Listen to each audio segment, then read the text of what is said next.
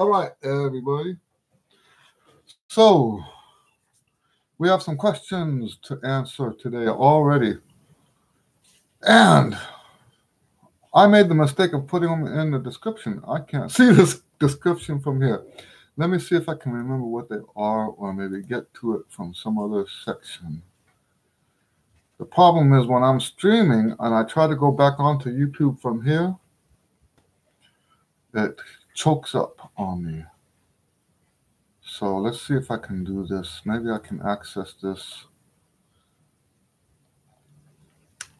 That's something to keep in mind, right, for next time.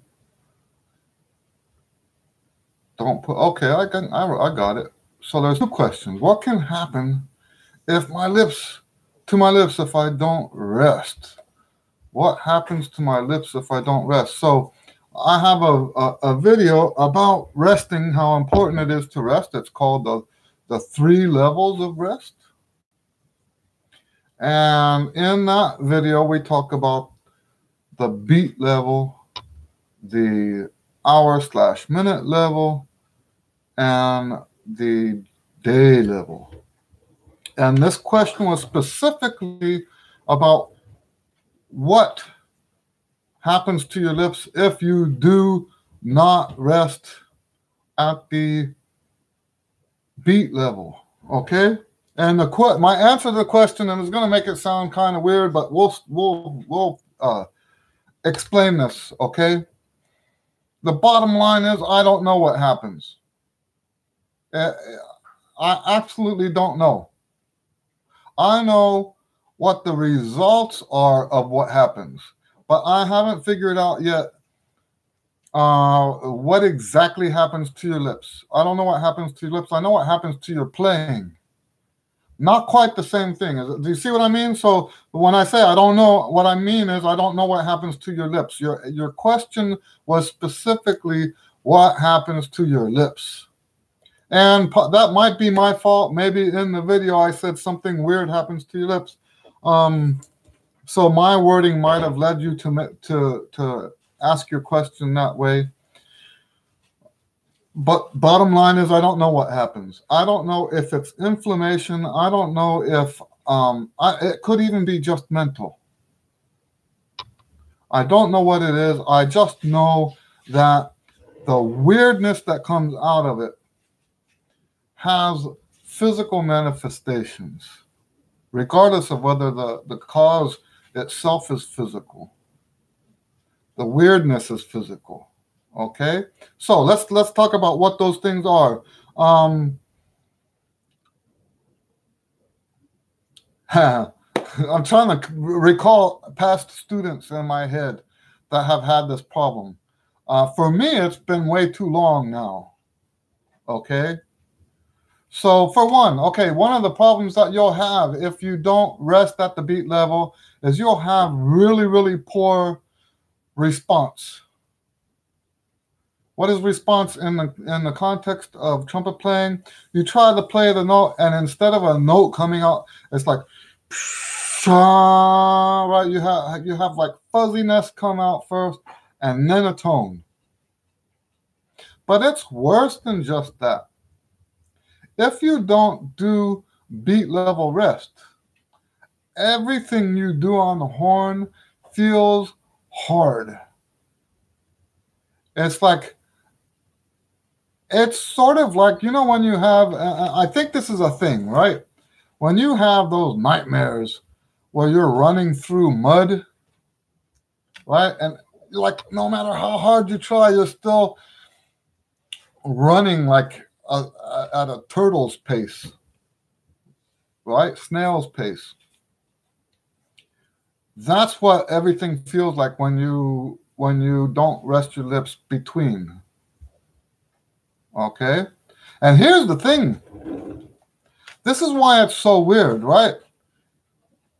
I have students that do the other 2 levels of rest correctly. In fact, they do a whole bunch of it, right? They'll do the day thing. They'll split their sessions up like they're supposed to. But because they're so impatient, they don't do the beat level of rest. They want to play, play, play. A lot of them are adults, and they don't get a lot of time to practice. So they wanna milk every minute they have, and they don't want to rest at the beat level because they just want to squeeze more practice time into that amount of time that they've got. And what's weird about that is they could take a whole week off after that.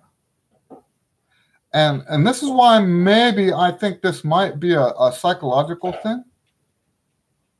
But if it is a psychological thing, it has real physical manifestations. So they could practice for an hour one day, take a whole week off,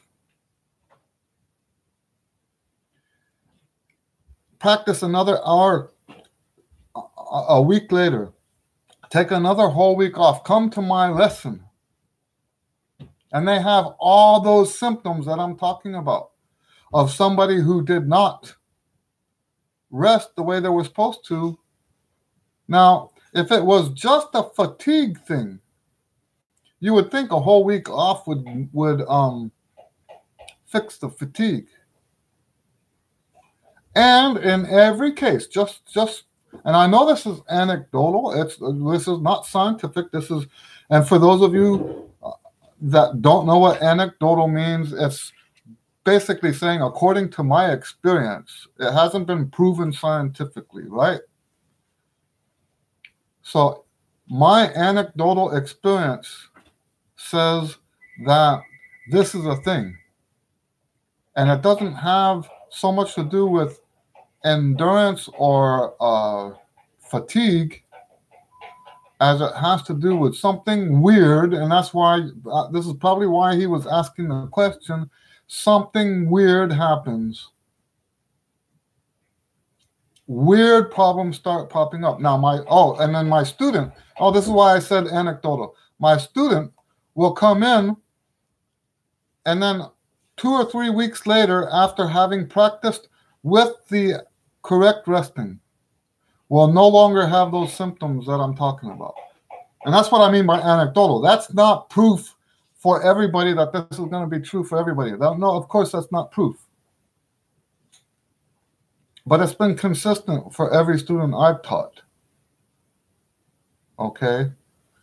And, to me, that's a big deal. It's so much of a big deal. I figured this out. When did I figure it out? I figured it out in the mid-90s. This whole resting thing.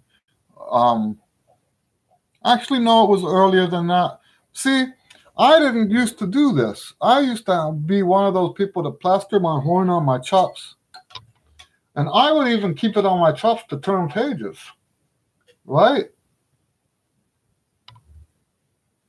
Now, in theory,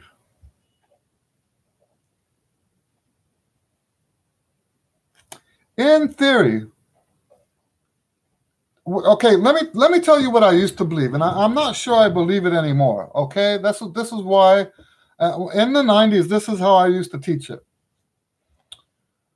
And I'm only thinking of this again because we're talking about it, and I told you about the 90s, and I'm like, oh, the 90s, that's when I used to say blah, blah, blah, right?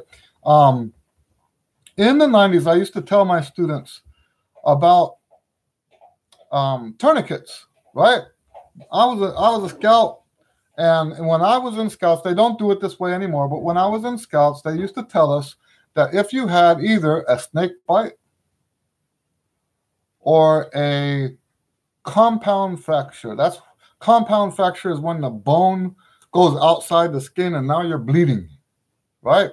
You would put a tourniquet around whatever limb it was that had that, and to keep it from going, in the case of a compound fracture, you don't want the blood to just like drain out of your body so you die, right? So yes, Anthony, I can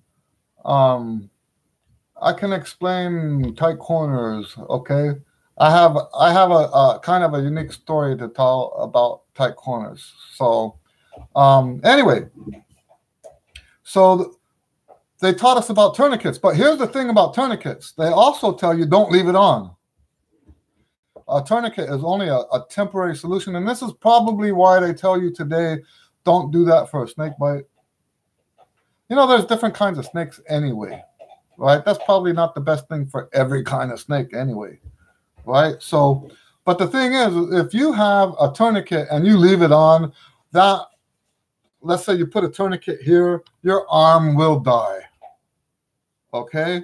And I used to teach that to the students about the tourniquets. I haven't taught that in a long, long, long time. But imagine what happens if you practice for 2 hours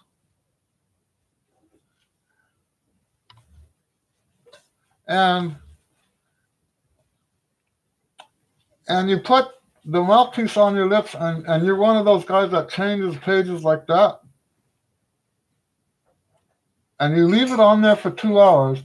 That's like having a tourniquet on your lips for 2 hours. And so one thing we know for sure,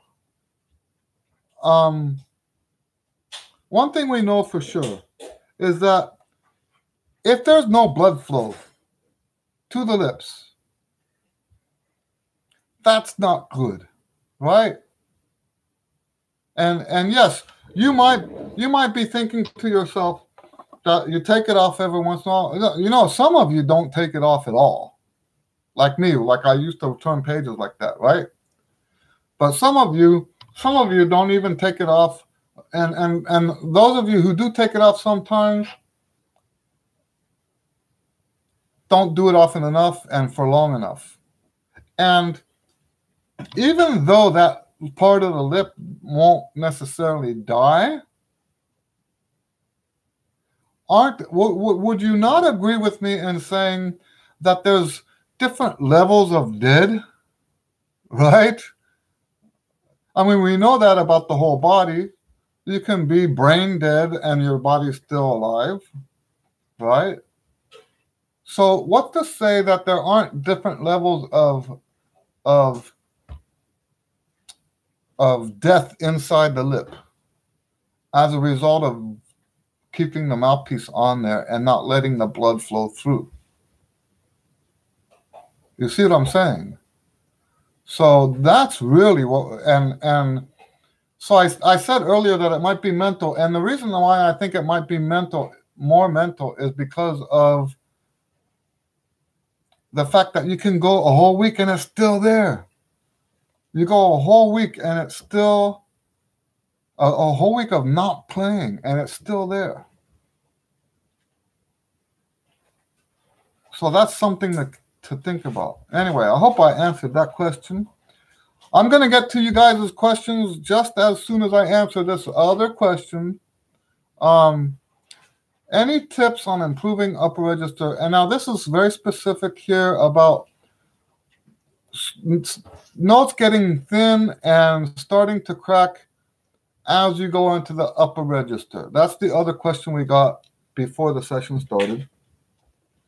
And my approach to range is a use it or lose it approach. I would strongly recommend my One Range book. So my One Range book deals with this. Look up Eddie Lewis One Range. I can actually send a link to my book page. But the One Range book. So here's the thing. Why am I telling you about a book? And I know music business people will be saying, you know, that's what you got to do. You got to do this stuff and pitch your stuff, right? But the reason I do this is because I don't think fixing problems like that can be a knee-jerk reaction answer, right? You see this on Facebook all the time. Okay, I'm putting a link here. Now, for those of you who are watching this later, it's in the I put the links in the chat. Okay, so, and you can get to the chat. If you're watching this after the fact, you can get to the chat by clicking on that thing. Maybe you can't get to that on the phone. I'm not sure about that. Anyway, that link goes to my Trumpet Books page. And on there, you'll see the One Range book. The One Range book talks about the philosophy. Now, the reason why I quote unquote promote that book in answer to this question is because it's not a simple answer. Okay? I think, I was telling you about what I see on Facebook, right? We got on Facebook, someone asks a question like that, right? What do I do to improve my range? My notes crack. And you'll get these answers. It's predictable, right? More long tones, right? They'll say more long tones. Make sure you practice pedal tones. Now we're not talking about the same people, right? The people who believe that long tones make you play high, or will fix your high notes. Those are a different set of people that think you should practice the Arban, right? Practice the Arban. There's people that practicing the Arban is the answer to everything. And then there's people that will say that you need to do more lip slurs. There's people that will tell you to do the, what's that guy's name? Cat Anderson, 30-minute G, right? But these are all knee-jerk reactions that have nothing to do with your question. All right? Those are knee-jerk reactions. They haven't put any thought. This is something that's been programmed into them. If question A comes up, then question B is the answer. Okay? So the reason I promote my book in this context is because there isn't a knee-jerk reaction answer. There's no such thing. This is not possible. It's not possible because each and every individual is different. And my book is not set up in a way that says, the book, by the way, the book doesn't have exercises in it. So if you're not a reader, it's not a hard book to read, but if you hate reading, you probably don't want to get the book. Okay? And I don't mind like summarizing the book a little bit. But really the book lays it out very well for you. Basically what you want to do is use the range you already have without going above your range. Now, how do you know what range you already have now? The way I do with my students is if they can't do the long version of my routine without getting tired, then they're not there yet. Okay? So that's the first thing, is use the range that you've got. And you want to use it in your exercises and you want to use it in your music. If you're not doing both of those things, and that's one of the things in the book I talk about, the importance of practicing music, not just exercises. If you're not practicing music, that might actually be the problem. Oh, you know what I was telling a student the other day? You know, I just finished telling you that there's no one knee-jerk answer, right? I was telling a student the other day, he's a saxophone player. He's not a trumpet player. He's a sax player. I do teach jazz improvisation lessons, and he's taking jazz improvisation with me. So, and we were talking about this very subject, where each individual has to come to this stuff from their own direction. And so the question was, why do I teach all of my jazz students out of the same materials up until a certain point? After a certain point, we don't do the same materials, but for like the first, depending on how fast they go through it, the first year of their lessons is the same material as every other student. But the reason it's like that, it's not because that's the material they should work on. It's because that material is set up that way so that we can systematically find what's wrong with their playing. I'm not saying that's the stuff they need to learn how to do. The reason why we have this spread of exercises is not necessarily so that they can be good at those exercises, but so that we can pinpoint exactly where the weaknesses are. Okay? So it's not, I think a lot of people think that if you have all the same materials for everybody, then you're teaching them all the same. And that's actually the opposite of what's going on. I do use a lot of similar materials, but it's because we're looking, right? We're looking for the mistakes that we're going to deal with. Then once we find those mistakes, that's when it gets personal. Okay, that's when once we analyze and detect a flaw in the student's approach, that's when we start having a more personalized approach to this. And in the context of the One Range book, the reason you want to read the One Range book is because maybe there's something in there that you're not doing right. It's not thou shalt do this and you will get. No, it's not about that. It's about look through all these things that I say in that book. And there's a chance that you're doing something actually the opposite of what I say. Right. For example, I believe you should take 1 day off a week. 1 full day off a week. That's the part of the three levels of rest. I think you should take 1 full day off a week. And this sax student that I'm talking about, he's a sax player. He doesn't need to take a full day off, right? Not for his chops. But it's not just about the chops. It's about your head too. Really, and your heart too. It's about putting trumpet in the right place. Putting music in the right place in your life.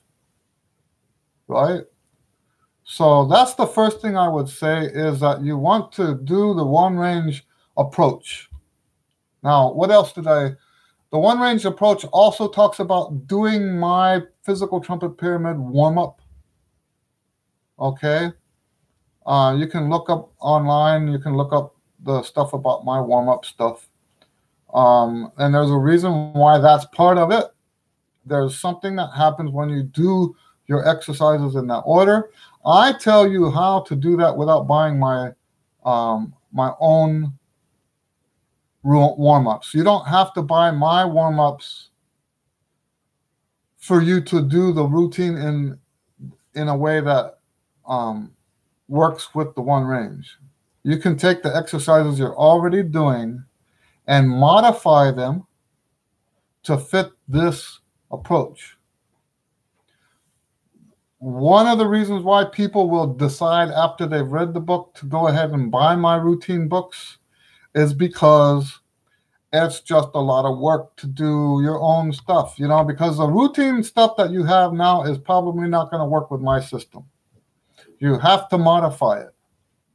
So like, for example, if your scales, let's say you have a range up to G above high C. I mean, not G above, G above the staff. I'm sorry, G above the staff. But you practice C major scale. You're not getting the full range. You need to use your full range. So if you're doing scales that don't go up to G, you need to make them go up to G.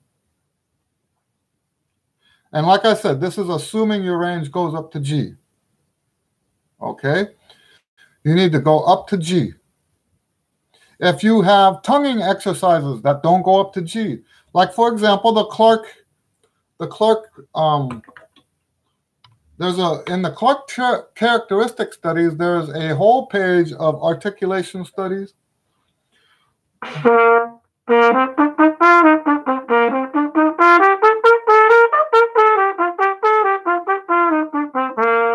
think it's like that. It's been years and years and years since I played that.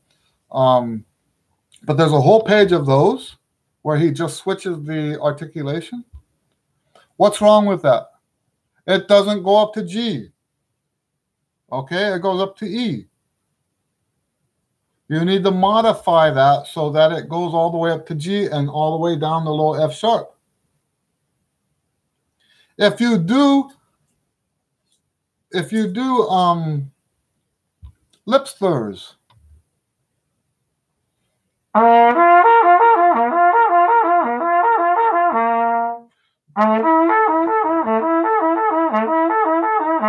what's wrong with that?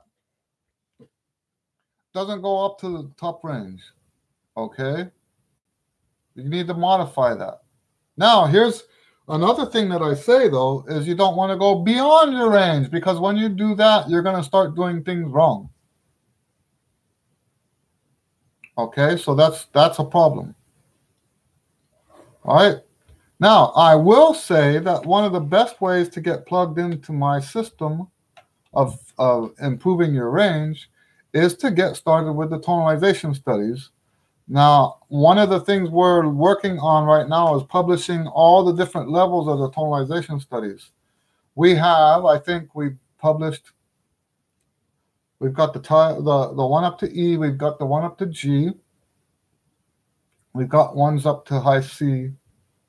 And you just, so the reason the tonalization studies are so good for your range is because you're getting strength in your chops that's practical. You're not just getting, there's a lot of people that can play high that can't play high, right? They can play high notes, but if you give them a part, they can't play the part. And that's because when they practice in that range, they're not practicing stuff that gives them that ability, that skill. So today I did my scales up to E above the staff.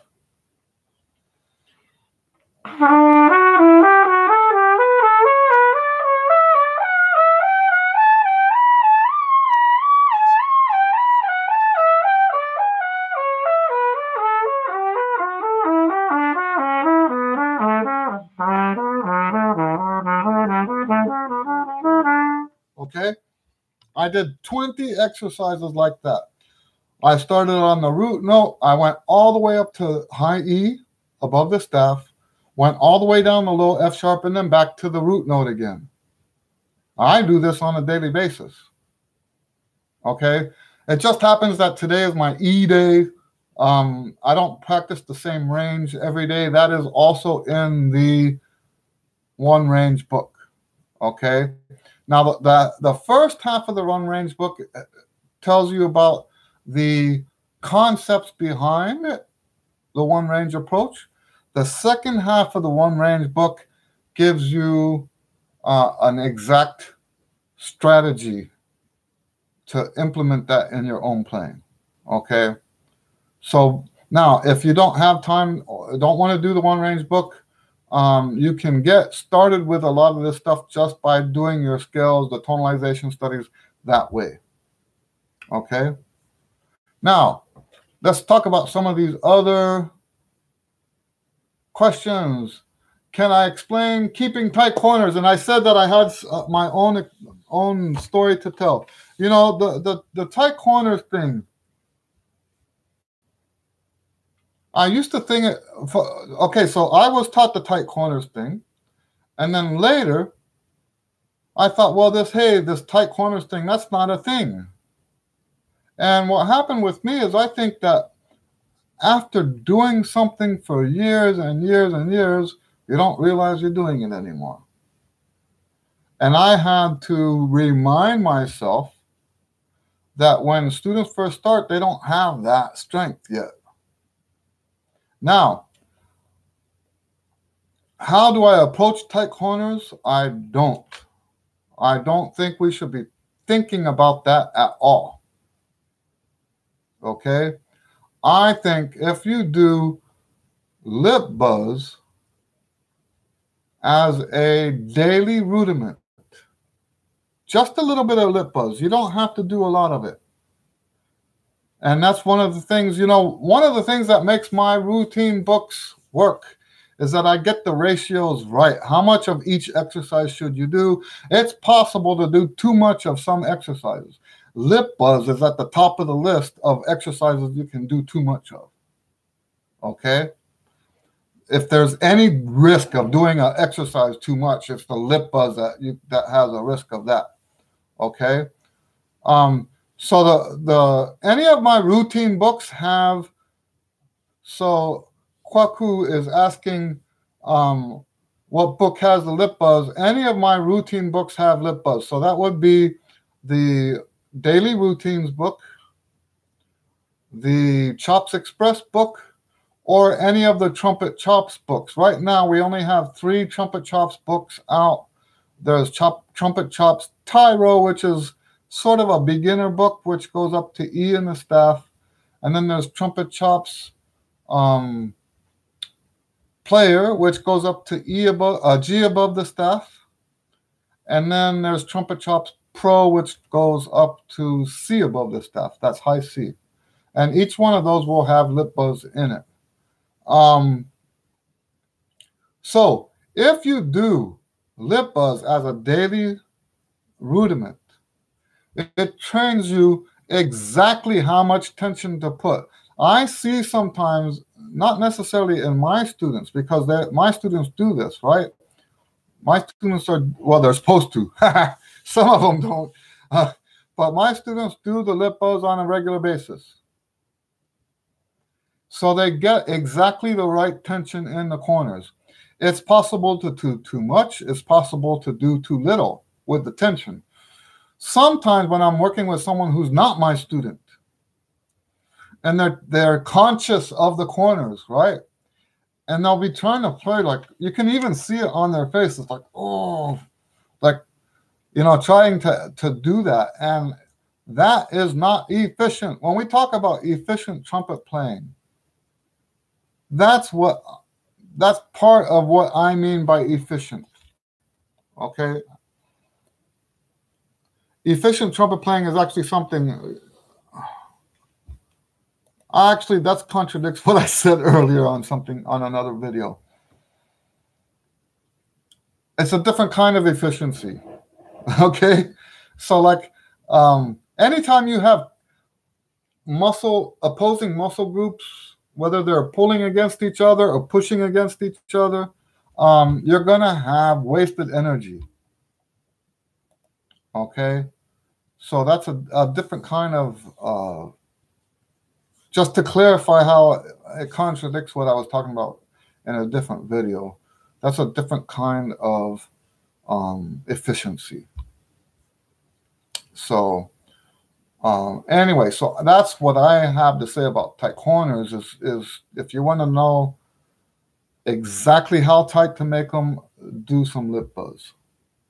Do that on a regular basis, and it just happens like naturally. Now, Kwaku is asking, can I please help get stamina back and good tone? Okay, so when we say get it back, what was it before? So how far has it gone down? Like, are you down to half of what it was before, down to a quarter of what it was before? Because if it's severe, if what you're asking is severe, then something you're doing is wrong. Now, this is something we talked about, I think. No, this was so I getting this stuff jumbled up in my mind. I think it was a lesson, not a video recently. I was talking about this recently with a student, talking about sound, okay? When it comes to tone, there's 2 parts. Oh, I see you're a comeback player. Trying to play again after 15 years. Okay. Well, okay, so that's a different question. That's a different question. Well, let me finish up what I was going to say about tone. Getting a good sound. Now, good sound, and there's a lot of good teachers out there that will teach you good sound, right? They'll teach you what you have to do.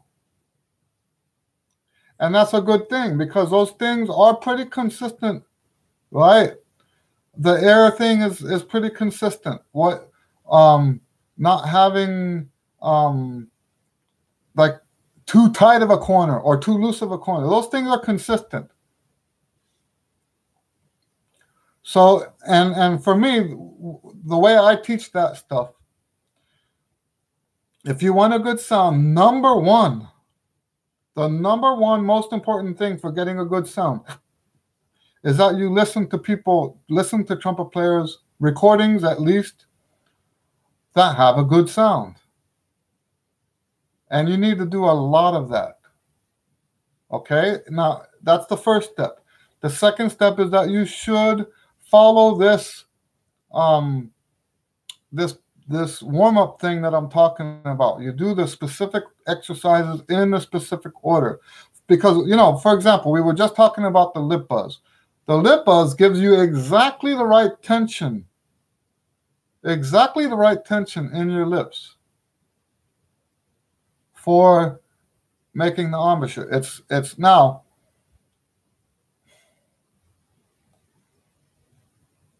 have to be careful with that because, when you add the mouthpiece, the muscles in your face can relax a little bit more. So I kind of misspoke because I said exactly the same tension, but I'm not saying that it's. Let me reword that, okay? The lip buzz helps you in the moment discern exactly what the right tension should be, okay? Let's put it that way, because once you add the mouthpiece, what feels right changes. So I guess by doing the lip buzz, it helps us facilitate finding that right lip tension, okay? So by doing that on an everyday basis, you're now having a very, what am I saying? By doing this on a daily basis, you're having a daily reminder of exactly what lip tension you need, and you need that to have a good sound. Okay, and by the way, that will also help because you're asking about stamina too. Doing this stuff is going to help your stamina. Stamina comes from two sides. Okay, stamina comes from building your muscles up. But it also comes from not wasting the strength you have. That's the efficiency thing. If you're not efficient, you can have strong muscles and not be able to play because the muscles are fighting against each other. Okay? So talking about getting a good sound, we want to do the listening, do the routine. Then the next step is to play in tune. Most of the time when you get a bad sound, okay, so let's clarify that too. Sometimes your tone is okay. Sometimes there's nothing wrong with your tone, but your sound is awful, right? They're not the same thing. So if I play the major scale, I'm going to go slow.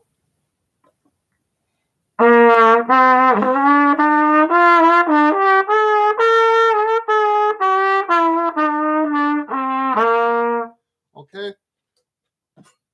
When I played that scale right now, I allowed the pitch, the intonation on each note to move up and down. The tone itself was good, but the sound of a pitch that isn't stable makes it sound awful. Okay? Does that make sense? You want to have it in tune and not just moving into pitch, but hit that pitch and hold that pitch. When we hear a great sound, it's because that person is locked into the pitch. When I play like that, there's no variation in the pitch. Now, there is an exception to that if you're trying to play jazz after you've mastered being able to play it straight in tune. Then you can add some effects by changing the pitch. But I would consider that for jazz stuff. If you're trying to learn the trumpet, learn how to control it first and then do that stuff on purpose, right? Don't just do it because you can't not do it, okay? Anyway, so yes, that's the next thing, is make sure you play in pitch. All right, that's my main approach. Now, one other thing. So I guess we would add that as another. Okay, so far we've said listen to a lot of trumpet players that have great sounds. And by the way, if you're listening for that purpose, don't listen to players that have a bad sound. And how do we know that they have a bad sound? If it sounds any worse than me, and by the way, I don't want you to listen to me, okay? Don't listen to me for that. I've said this many times on these chats, okay? Don't listen to me. I don't have the best sound out there. And that's not just me being humble, okay? I'm not just being humble. I don't have the best sound in the world, okay? I have my sound, and I'm proud of my sound, okay? And that's why I have that listening list on my website. Go to eddielewis.com and look for my listening list. There's a YouTube list of players, classical players that have a great sound. In fact, let me post a link here now.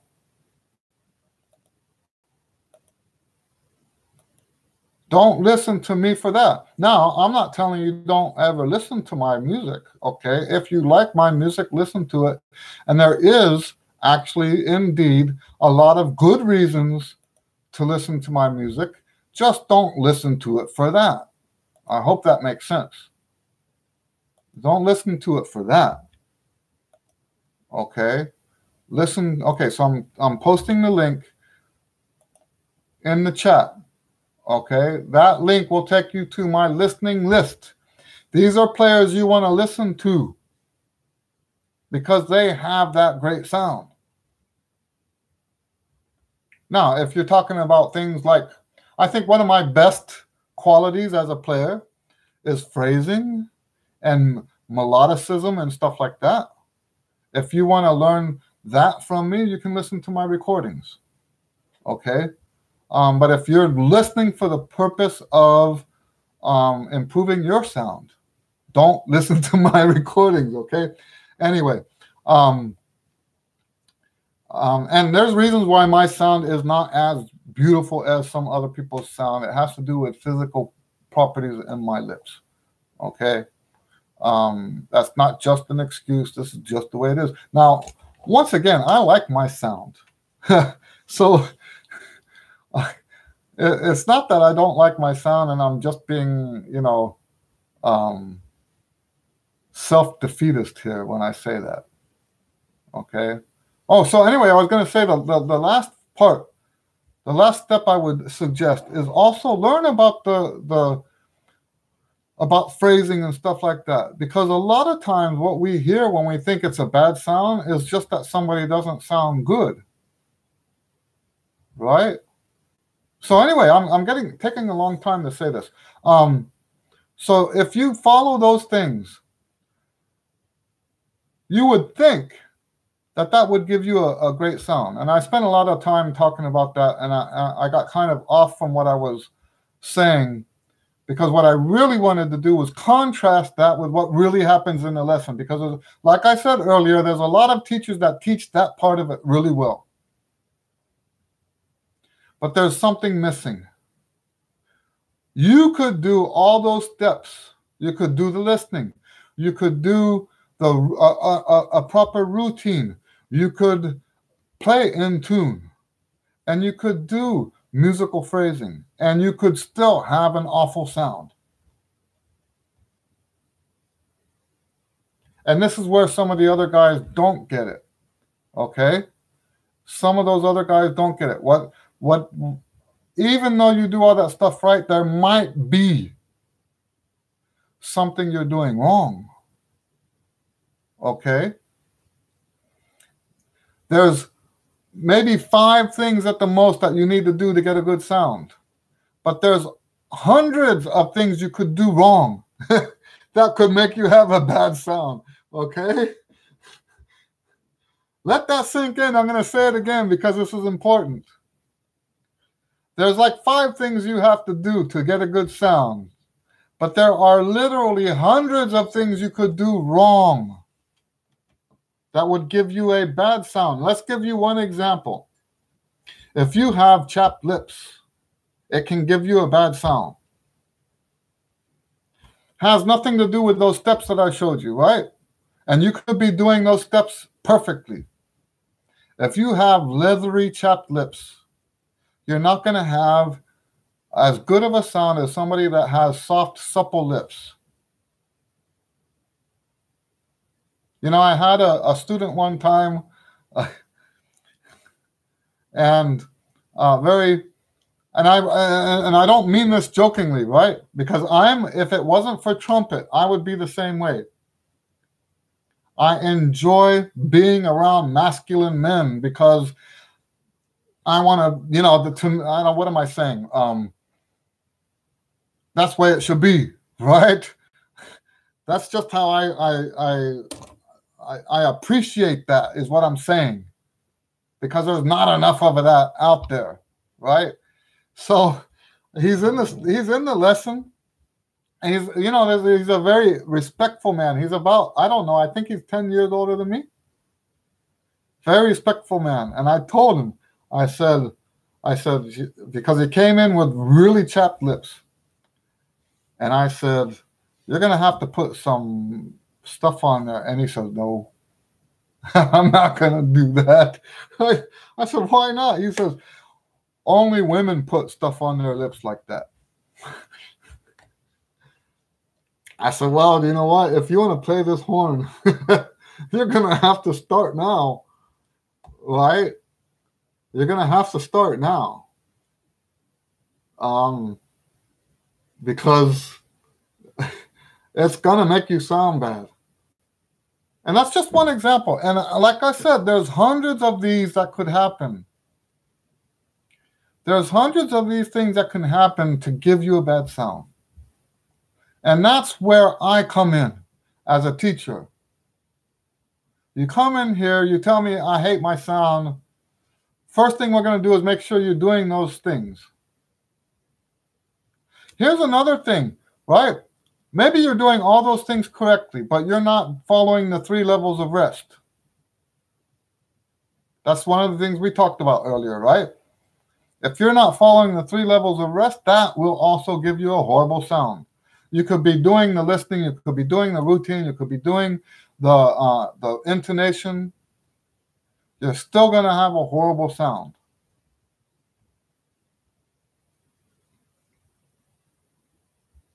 Okay?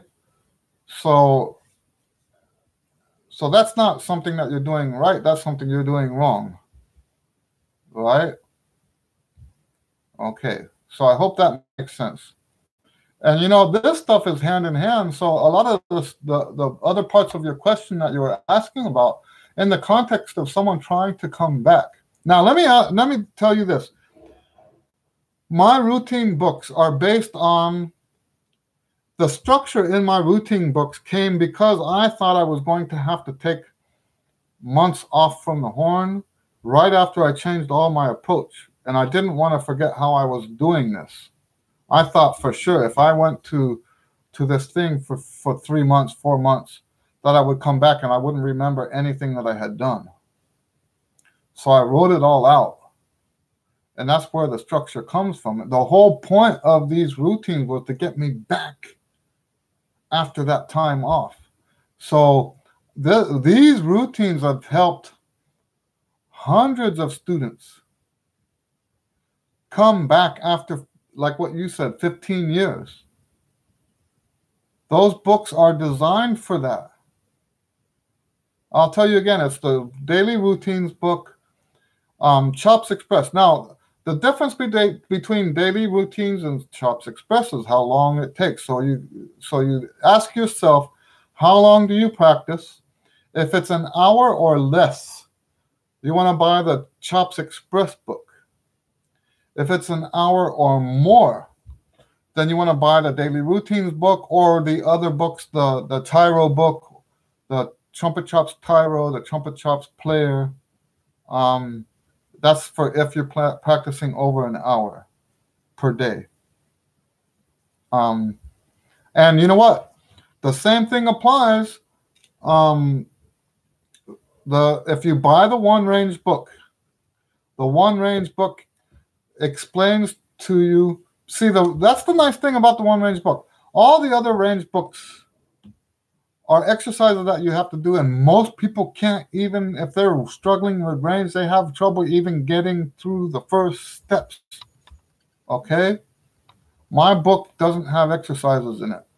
My book tells you what to do, how to fashion your routine, your daily practice habits, so that you make progress from where you are. You could have a range just to give you an example, I use this same approach. Sometimes when early students start, like let's say they're just fourth grade, sometimes they don't have the range to play in the staff yet. They can't even play the notes in the staff, like the low E, the first line E, right? They can't play. That note is too high for them. All right? That note is too high for them. That's how low their range is. I use this same, the concepts in the One Range book. I use those concepts for those students. Some of those students have ended up being my best players because that struggle that they had in the beginning, they learned how to play high because for them, everything was high. So they learned how to improve their range. Now, they didn't have that book. That book is it's less than a year old now. Okay. But yeah, that book, the concepts of that book have helped students that have no range at all. Unusually low ranges. And by the time they're sixth grade, they're playing at a high school level. So anyway, let's move on to the next question. At what point of your playing could you play C above the staff? Could you when you were a freshman? No, I could not. This is from ACAC. My story about range is kind of a funny story, really. In high school, in fact, let me tell you this. My buddy John Glass and I, John passed away a couple years ago, but the two of us used to practice a lot together in high school, and we had a pact. We were going to prove that you could make Texas All-State Band without a high C. We set out to prove to everybody that you could make Texas high school band without being able to play a high C. And we both made All-State. He made it 3 times, I made it twice. And I did not have a high C in high school.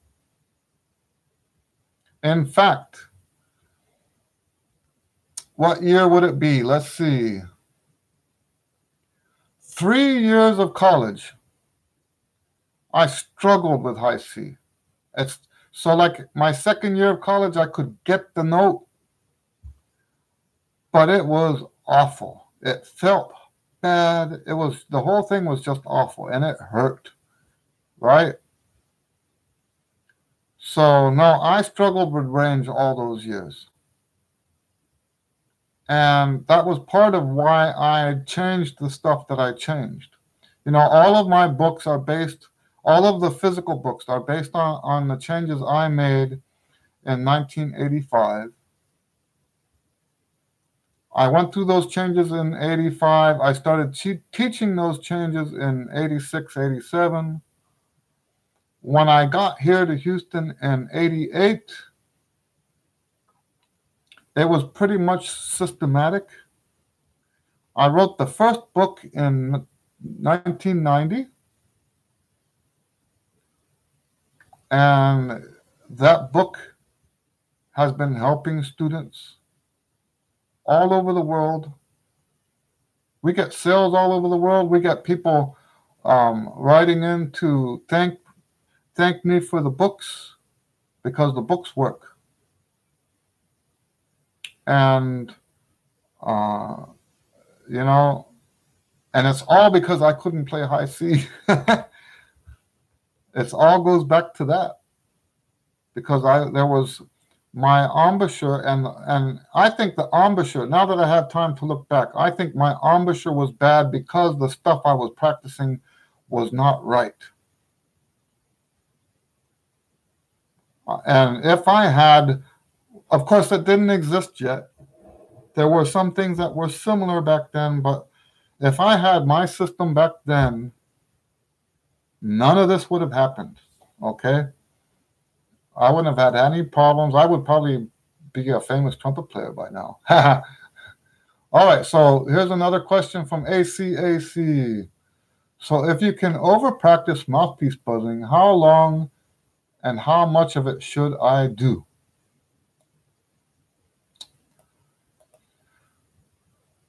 Well, mouthpiece buzzing is a little different, okay? Because you can do two kinds of mouthpiece buzzing. There's the mouthpiece buzzing where you're doing exercises as part of a warm-up, okay? And then there's the other kind of mouthpiece exercises that you use to help you learn how to play music, okay? So let's say, for example, I have some tricky passage. I'm just going to make something up. Let's say I have, right? Let's say I have something like that. And I'm cracking some of the notes. I might lip buzz it. I mean, mouthpiece buzz it. I might lip buzz it, mouthpiece buzz it over and over again. And in fact, this is why we use those buzz aids. Let me go grab a buzz aid real quick.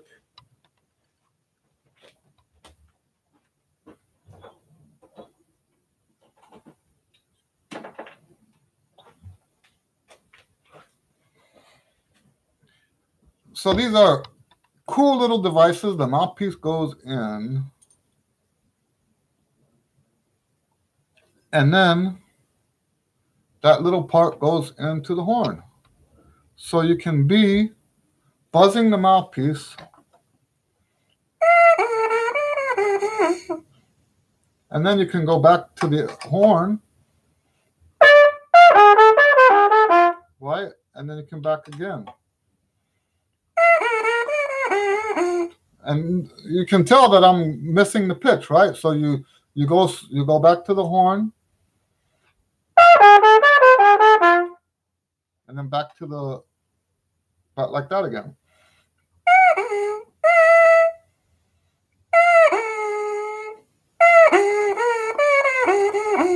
Right? And you just do that until the notes stop cracking, really, is what you do.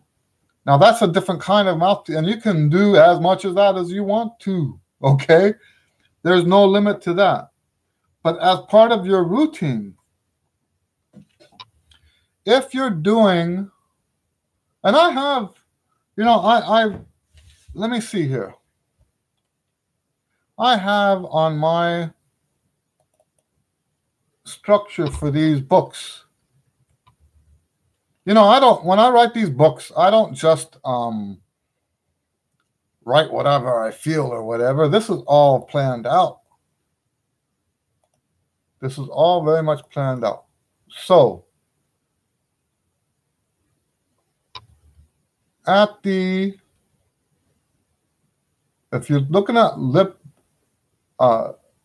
mouthpiece exercises,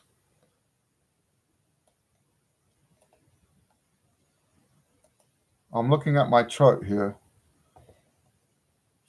In a 40-minute routine, this will give you an idea of how much you should do. Give or take, right? It doesn't have to be exactly like this. In a 40-minute routine, this is a warm-up that lasts 40 minutes long. In a 40-minute routine, oh, now I forgot what the number was. Oh, 10. In a 40-minute routine, you do 10 mouthpiece buzz exercises. Let that sink in. In a 40-minute routine, you do 10 mouthpiece exercises. Can I play Amazing Grace? Yes, I can play Amazing Grace.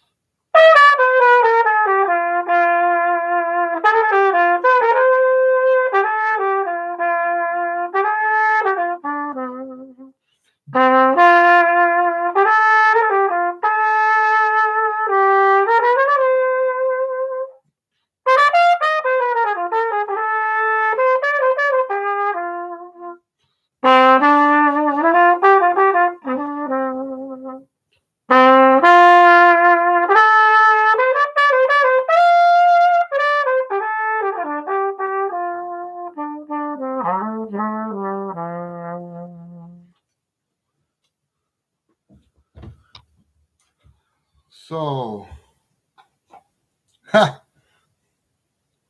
you know, I have an arrangement of Amazing Grace for just solo trumpet by itself.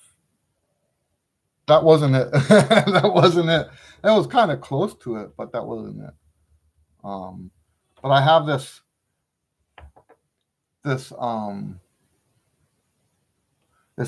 you know, when I first wrote that arrangement, I was playing at a lot of churches.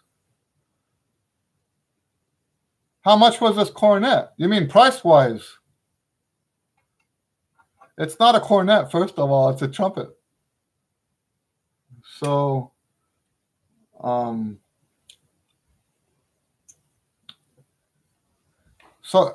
actually, I can tell you what it costs. It's a prototype. So this was the first one of its kind. So it's a P5. I'll put the website.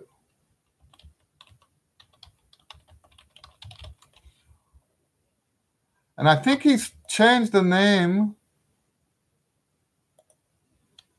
I think he changed the name to Mod.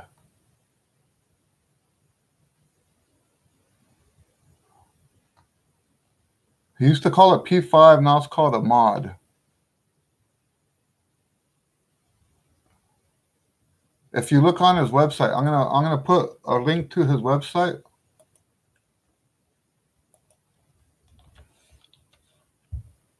And look at the one called Mod. Those are actually pictures of my horn.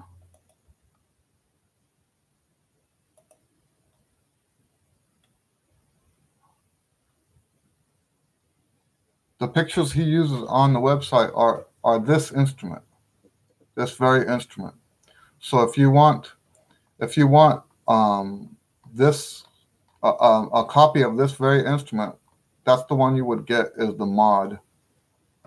Okay. I love this horn. So vibrato, he's asking, how do you do vibrato with your jaw? You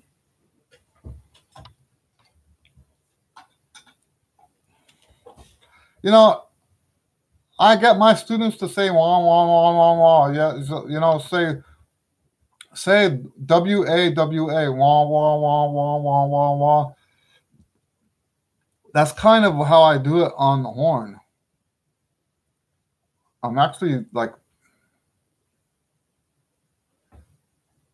yeah, I don't know how else to say it besides that.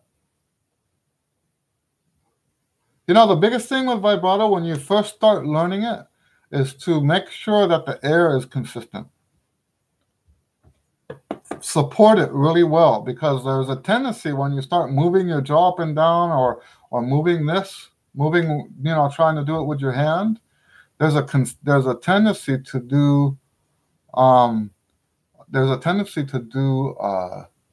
to cut the air back and not support it. So yeah. Anyway, what else? What else? Do you guys have any other questions? These were good questions today.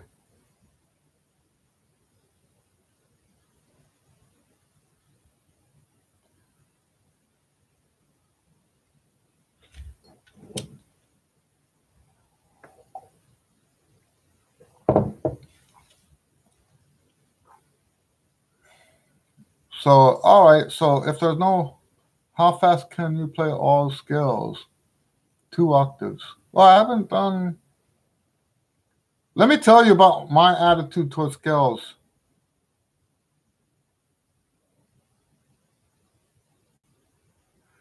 Yes, Kwaku, I would suggest the Chops Express. If you practice an hour a day, then the Chops Express. See, we don't want to practice only exercises. So you do the Chops Express, and then you practice other music. Okay? Chops Express and other music. And you can treat the Chops Express like a warm-up. It's not really a warm-up, but you can do that. What kind of music? So, you can practice any. You know what you could do? You know, every time I do these, it sounds like I'm trying to advertise something. I have on my YouTube channel, and I'm gonna get actually, you know what would be better is if I send you a link from my website. Let's see here. I have play-alongs, believe it or not.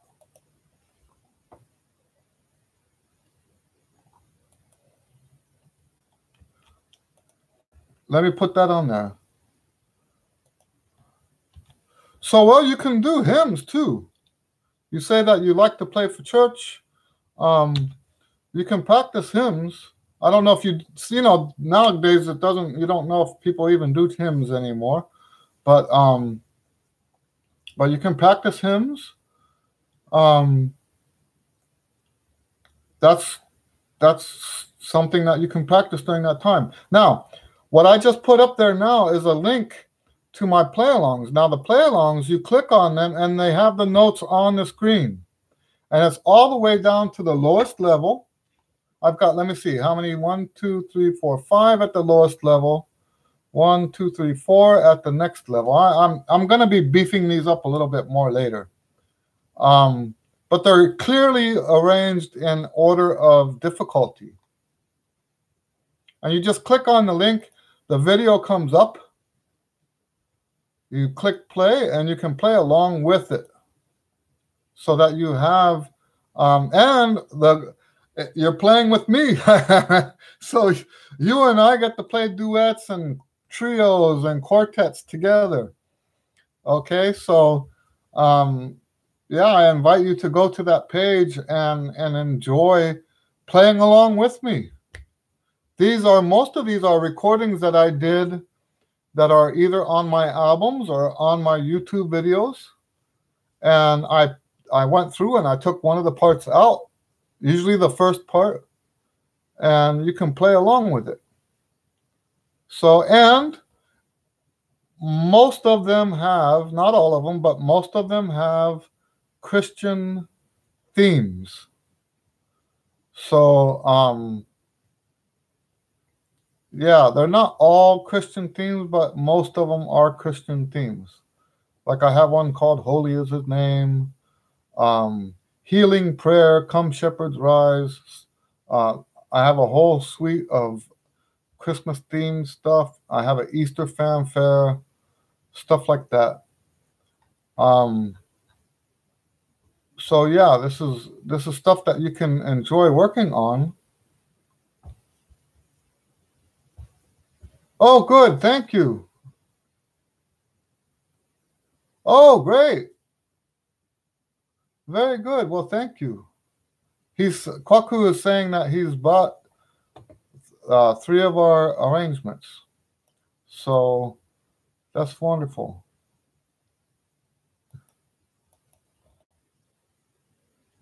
Oh, I forgot to finish up about the scales. Sorry. AC. How did I get distracted from that? Let me see. You said, how fast can I play all the scales? I was about to tell you about the scales. Sorry, I don't know how I got distracted. So with the scales, first of all, I don't believe in scales. I don't like scales. I don't practice scales. What I call scales are really not scales. They're scale patterns. Okay? And I don't believe in practicing them fast. I can play fast. But I don't believe in practicing them fast. So what I do instead of scales are scale patterns. So, and I'll give you a rundown of those patterns now. So the first one is 3 notes. I'll just do it in a short range.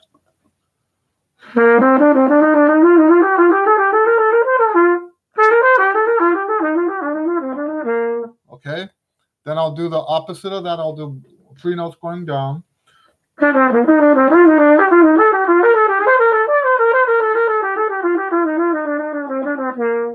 Then I'll do number 3, which is up and down.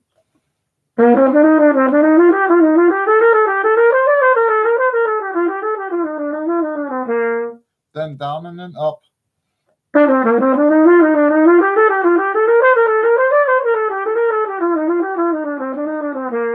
Then I'll do 4 notes. And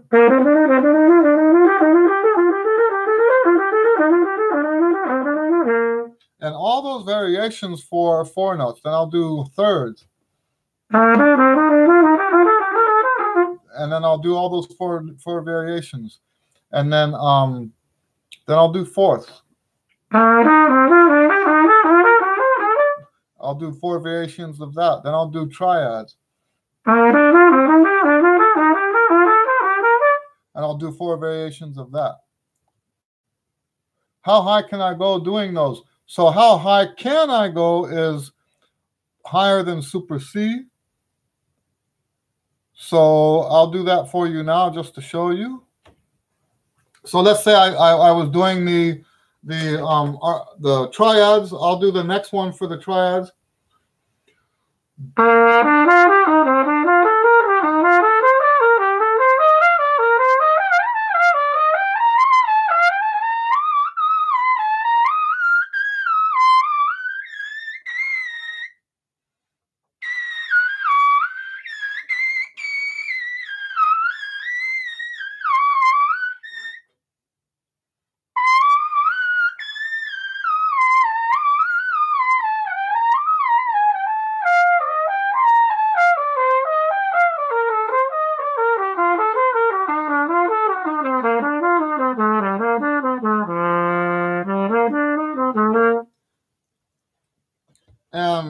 But I don't practice that high anymore. Okay? So the highest I practice anymore is up to G above the staff. So like to here. So That's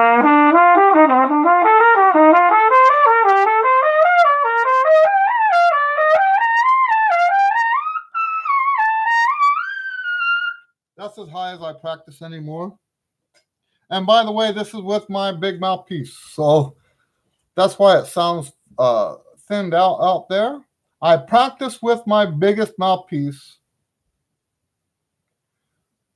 because it's harder. Then when I go to the gig, I put this in because it's easier. What mouthpiece do I play on? So when I'm practicing, I play on a Schelke F1, which is basically like a flugelhorn mouthpiece. And then on the gig, it depends on the gig though, but most gigs I play on this. And this is the mouthpiece that's not available anymore. In fact, a lot of people say that this is a terrible mouthpiece. I'll show you the difference. So those notes up there are kind of washed out on the big mouthpiece. On this mouthpiece, they're not washed out.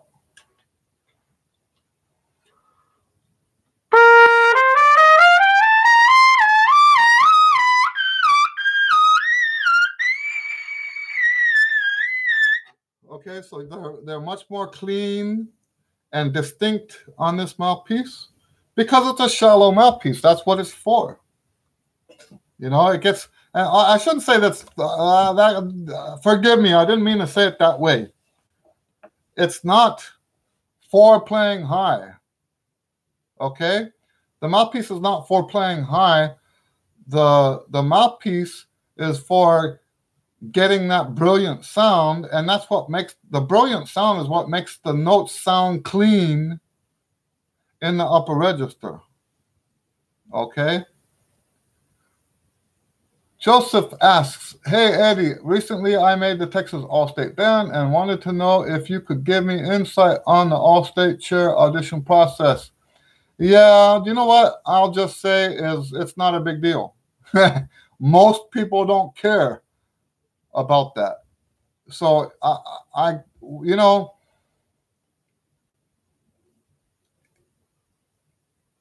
if you're prepared, there's a chance you could be like up at the top of the section.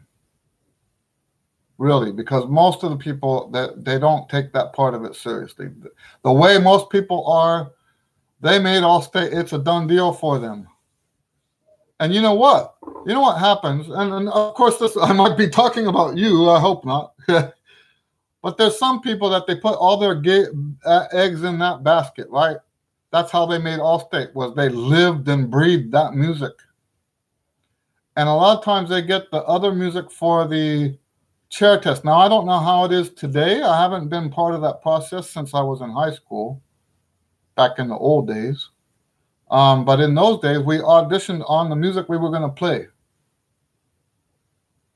And I'm assuming it's probably the same way now, and not the same etudes that we played before. And a lot of times, the guys that did so well in the auditions to get into All-State aren't actually all that good of a player and don't do so well on the next audition when they get there. I hope that makes sense.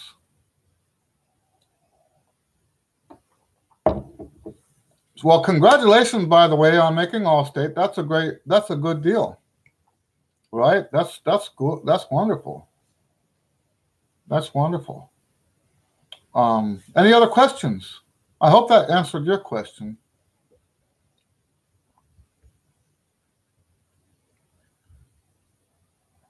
Any other questions? If not, we'll be going. I'm glad we moved to Friday night.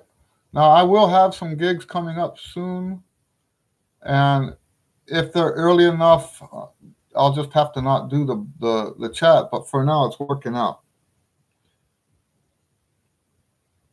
All right, so very good, everybody. Thank you for hanging out with me. Um, I always love talking trumpet, huh? That's I think I irritate people sometimes because we'll be on a gig. Last thing people want to talk about on the gig is more trumpet stuff. But that's how I am. I like talking music. I like talking about trumpet. Um, if I didn't like this stuff, I wouldn't be doing it, right? So, I mean, this is actually a good thing for me. Anyway, um, thanks for hanging out. God bless you guys, and we'll see you on the next video.